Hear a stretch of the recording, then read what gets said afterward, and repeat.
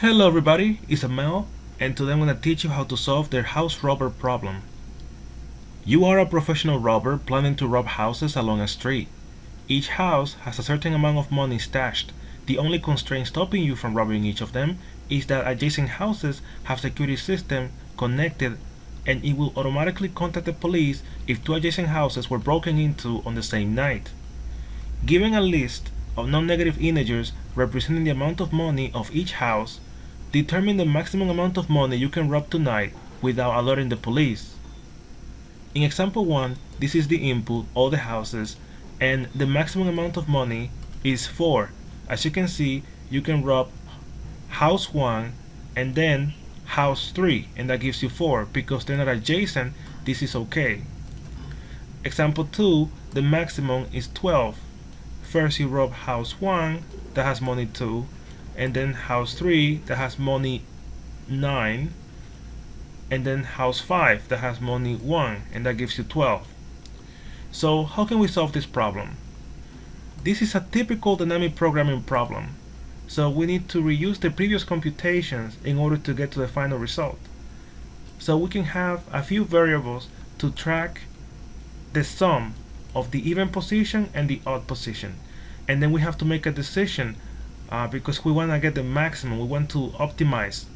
So we want to make a decision at every position, if it is odd or even, of continuing with this position or actually using the previous position if it gives you more benefit.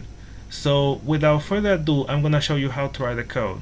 First, I'm going to need integer rob odd, actually rob even gets a value of 0, rob odd gets a value of 0.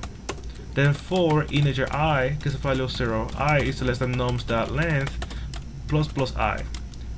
So I will check if this position is odd or even. So if I modulo 2 equals 0, this position is even, else this position is odd.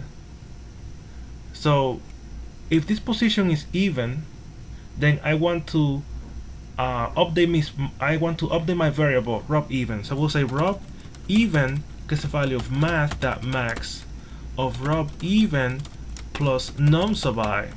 Because this is an even position, I add the value of this house to what I have for rob even, and then I check which one gives me more, this or sticking with what I had before, which is rob odd. And I do the same for rob odd. Rob odd gets a value of math.max of rob odd, and because this is an odd position, I can add the value of this house plus num sub I, or sticking with what I had before, which is rob even. And at the end of the iteration, I return the max, math.max of rob even or rob odd. I'm gonna run the code. It seems to be working fine. I'm gonna submit the solution. Alright, this is working perfectly. The time complexity is big O of n, where n is the length of the array, and the space complexity is big O of 1, because we're only using a few extra variables.